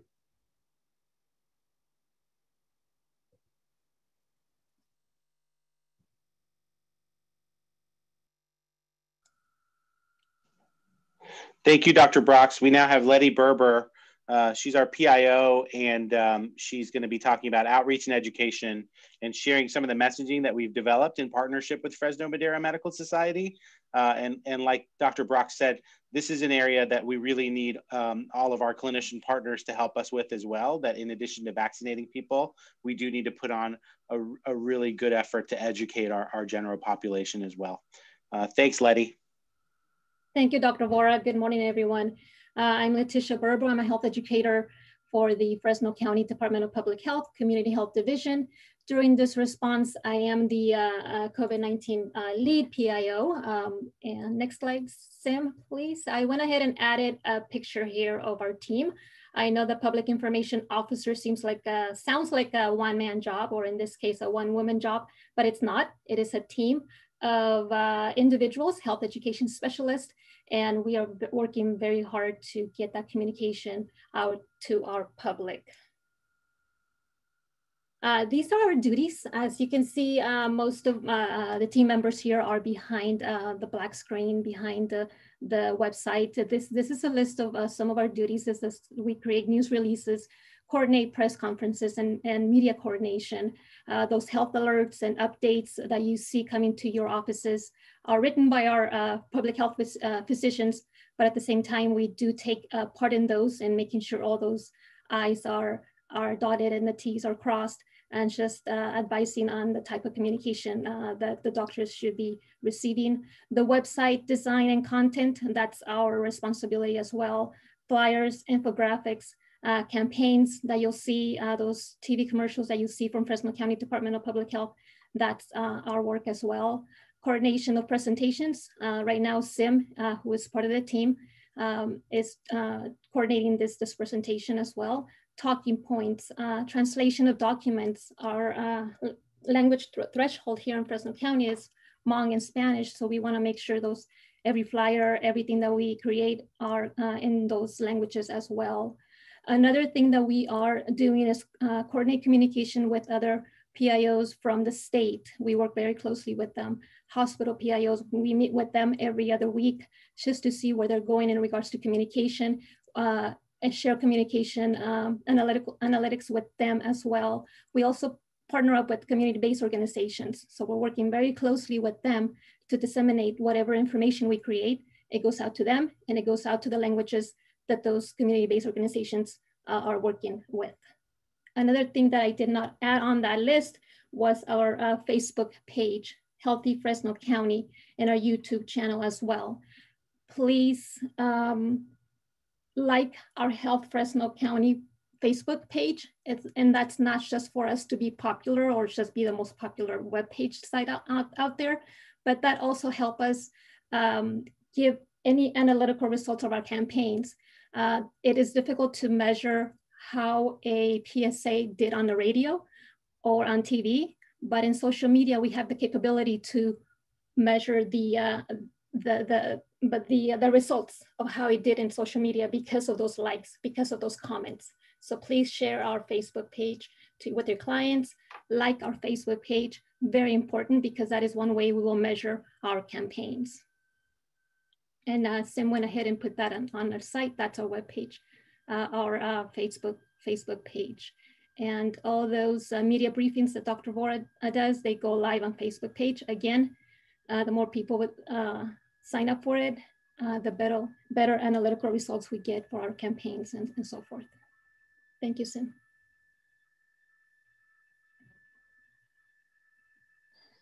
And the next slide is our website. Our main website is the Fresno COVID-19 website. There you will find sections of or sub web pages that will assist you, especially with the signing up for being a COVID-19 vaccination distributor or provider. We have the second link that is the link to that goes directly to our medical provider website, COVID vaccination webpage. And the third link will go to the COVID vaccination information for our public. So we have those two sub web pages focusing on the vaccination process there. If you click on the second link, just to show them that there on that web page, you'll see plenty of information on the steps on how to become a provider. And you'll also see where our clinics are located. You'll see a link to the Spock drive-through clinic. You'll see a link to the clinic at the Central East campus.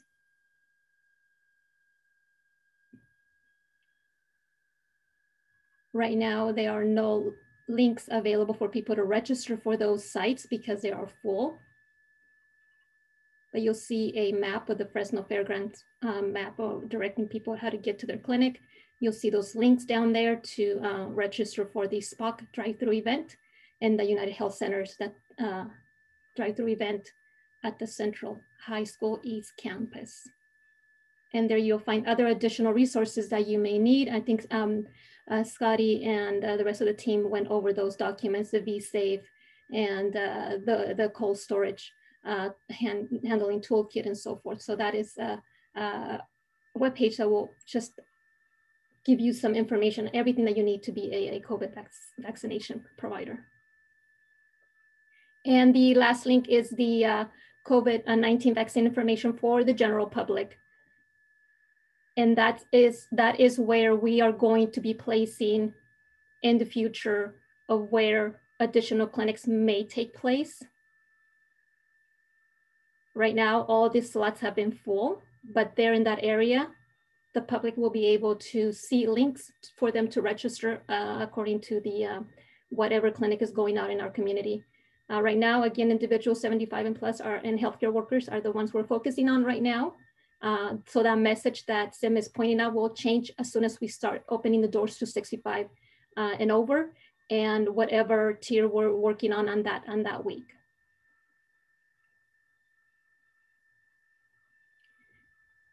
If you go to the next slide, Sim, again, the webpage can be translated English and Spanish.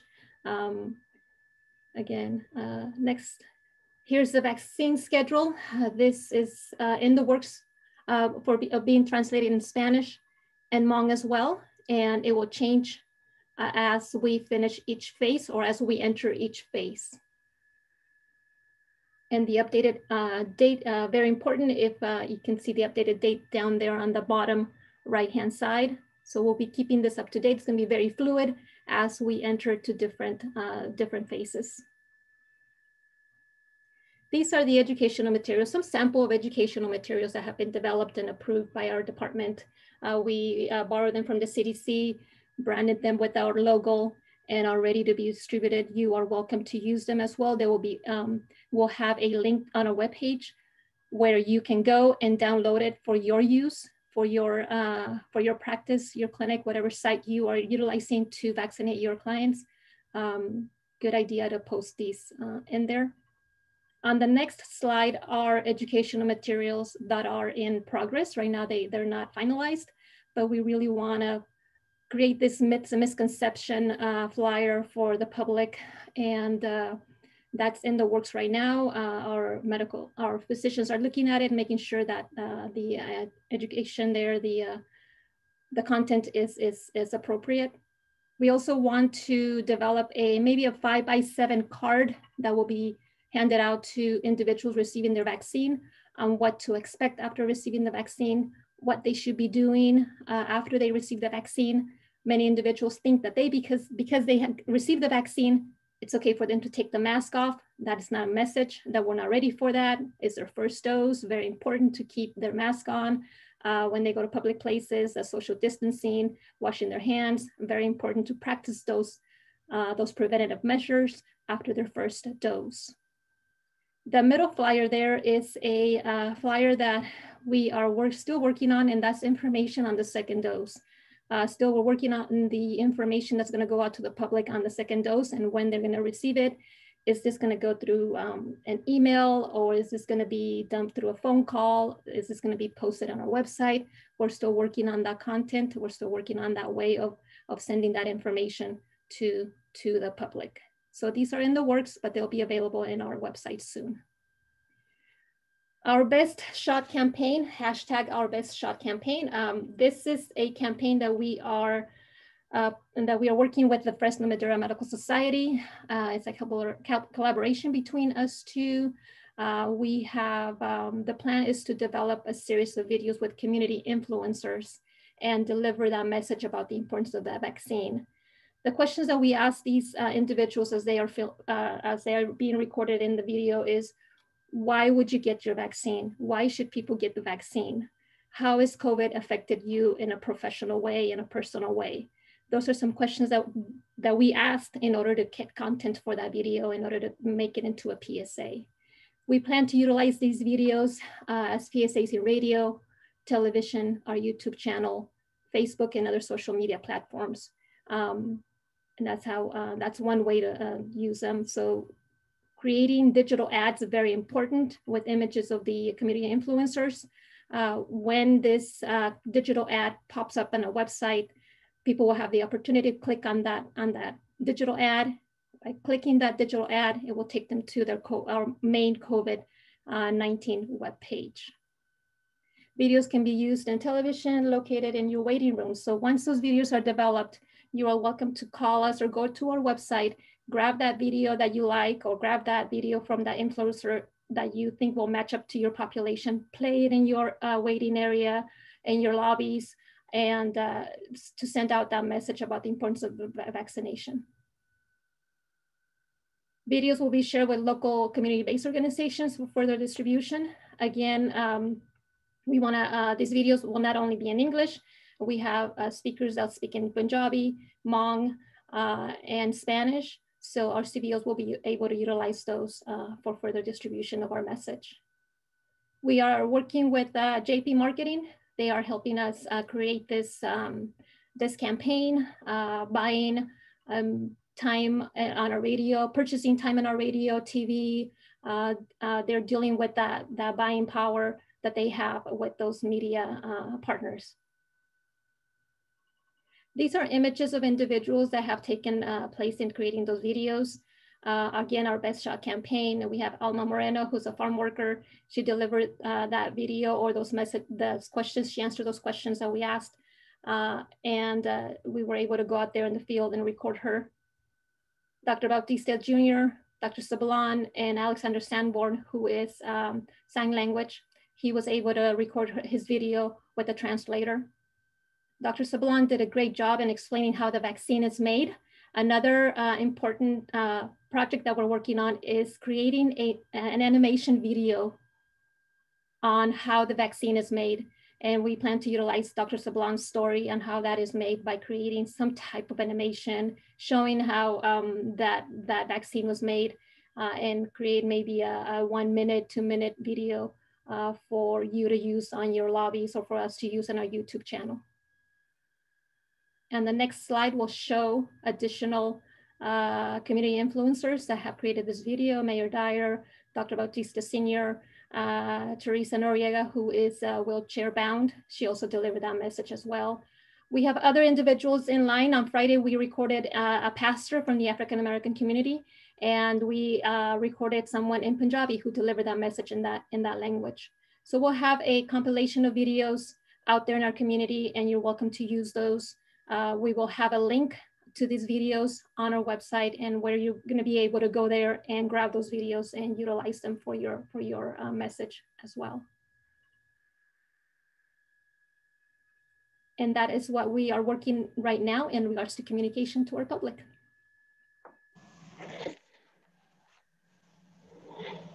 That's fantastic. Thank you so much, Letty.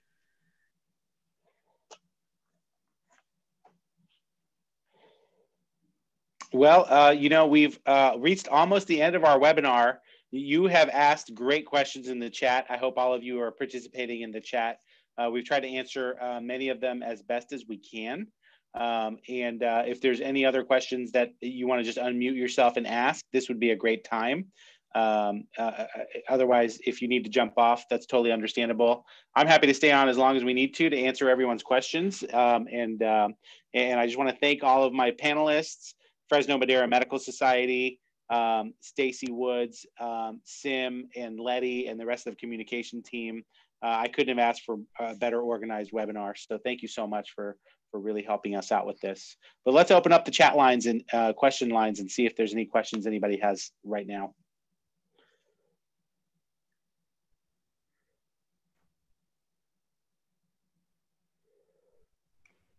Hey, Dr. Vora, it's Dave. I have one. Sure. So my question are to the primary care providers, and I just am really wanting to see what ideas they have for us to drive their patients, you know, to what's the best place. We can do the fairgrounds and we'll continue with that, but you know, over the next few weeks, if we can get the vaccine and we can get the systems in place, are there barriers or things that we can work on collectively to drive the patients, you know, to a primary care location to get the vaccine, and what might that look like? Sure, that's a great question. And no idea is off the table. You know, the more creative and the more out of the box, the better. Sometimes that's where some of our best projects come from, is suggestions that that are made by our partners. Hello, can you hear me? Yes. Yes, this is Oscar Sablan. The city of Fireball, as well as the Fireball Las Deltas Unified School District, have offered their sites as potential sites for mass vaccinations. And so if we can work with Fresno Madera, with the Fresno County to provide the vaccinations, we can provide certainly the personnel to help with the vaccinations in the rural areas. That's a fantastic idea. We'd love to do that. And that really aligns with the structure we have in place for some of the mobile and the pop-up events that we could, you know, organize a team of public health staff as well as volunteers, such as all of you, to just come out to, you know, a civic institution, a school, a church, a community center, and then drive all of the members of that community just through a lot of education to show up there and to have a very organized pop-up vaccination site. Thank you, Dr. Sablan. We've discussed this and we've discussed your role in helping us with Fireball multiple times. So we're definitely looking forward to doing that, and we hope that we can get that organized and planned very soon. Thank you.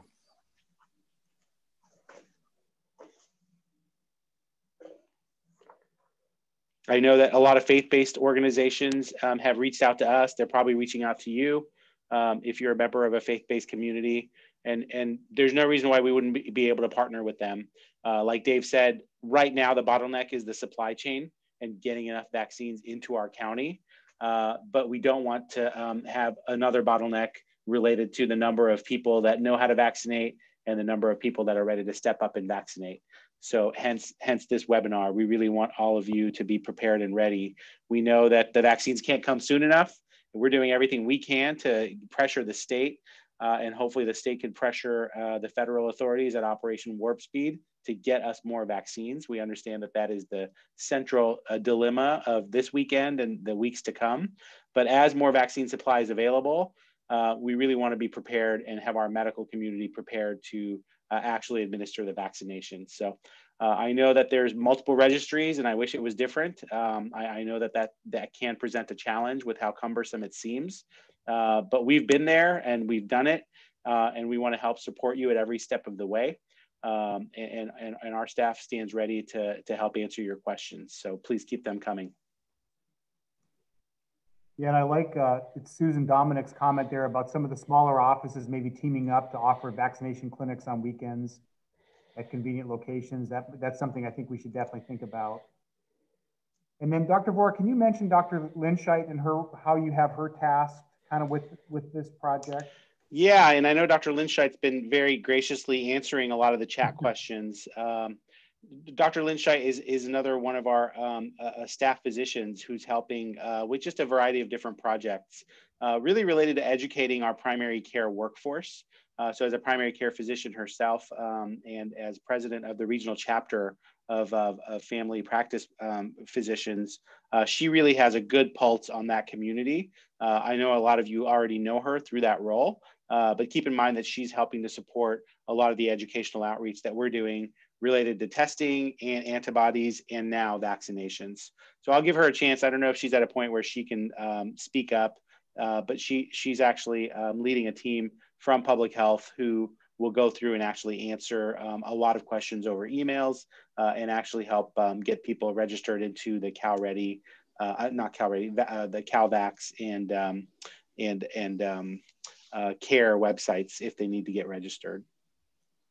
Yeah, thanks, Dr. Vora. This is Dr. Linscheid on, and I'm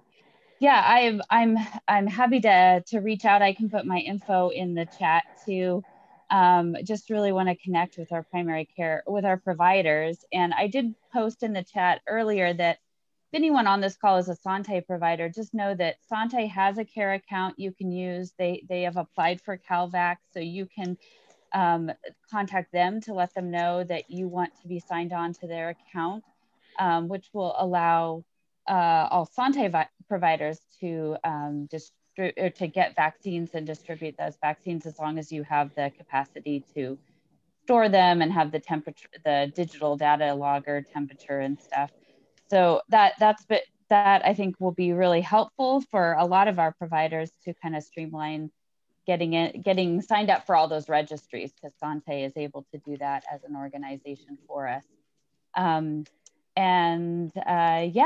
Just if you're having any difficulties with either the monoclonal antibody, just giving that out if you want to get it, or getting the vaccines, please reach out to me and I'll direct your questions or answer them or get you in contact with the person who needs to kind of help you out with that.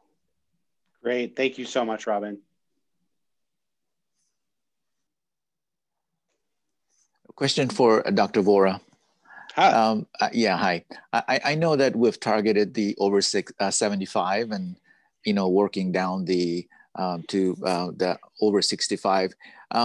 Yes, sir. One of my concern, of course, is that with the rapid spread of the COVID-19 virus in Fresno County, as well as the surrounding counties, is we see a lot of the spread as being the younger people, the people that are in the 18 to the 40, 50-year-olds. And when we're trying to open schools, any thought yet on when we can vaccinate these spreaders? And I know that we're following CDC guidelines and all that, but any thought out there about changing the priorities? Good question. So I don't know that the priorities will change very soon for several reasons.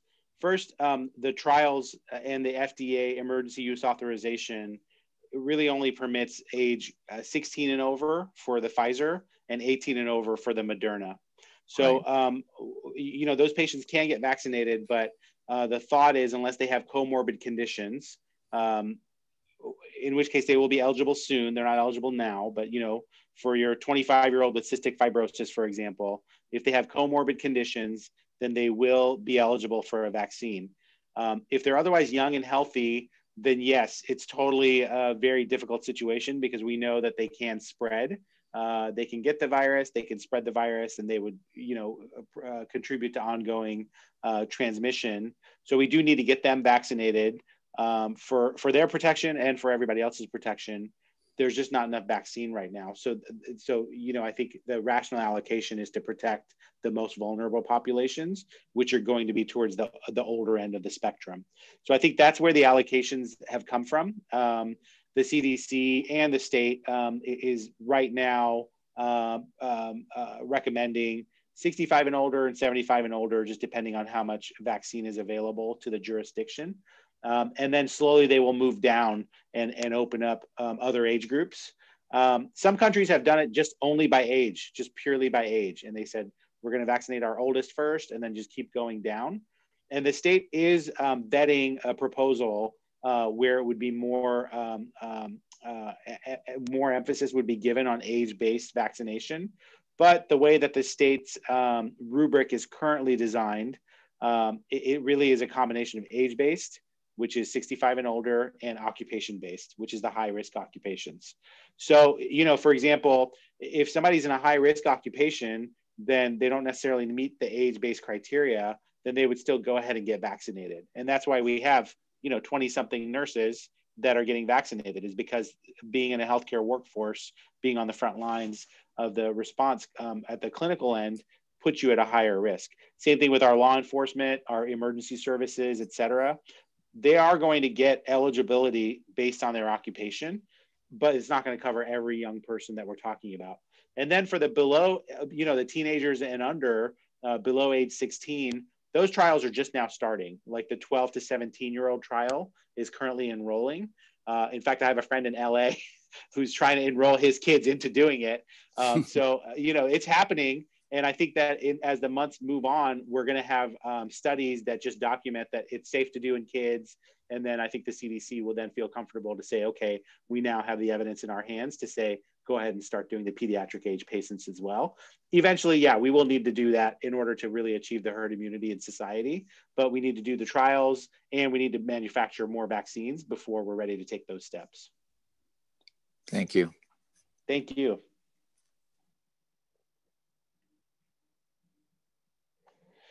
Well, we're over the noon hour. I'm happy to keep going with questions and answers, but I just want to thank you, everybody. If you do need to jump off, we totally understand.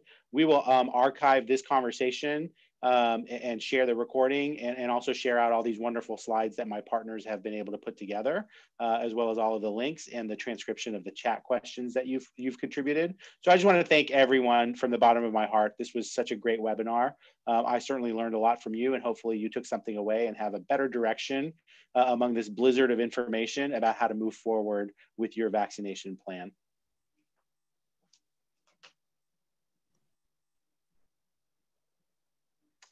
Thank you, everyone. Thank you.